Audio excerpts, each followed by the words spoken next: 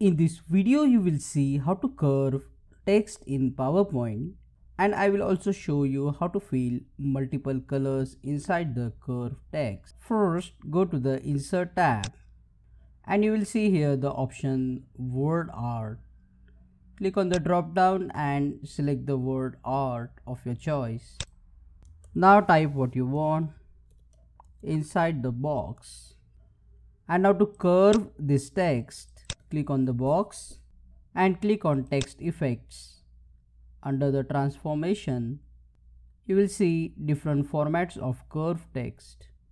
Select any one, for example, arc up.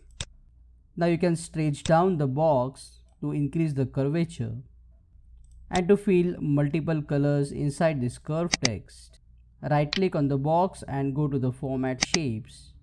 Under the text options, select the option gradient fill, and here you will see gradient stops. You can select different colors, for example red color, green color, and so on. And you can also adjust the shade using the stopper like this, and you will get the curved text.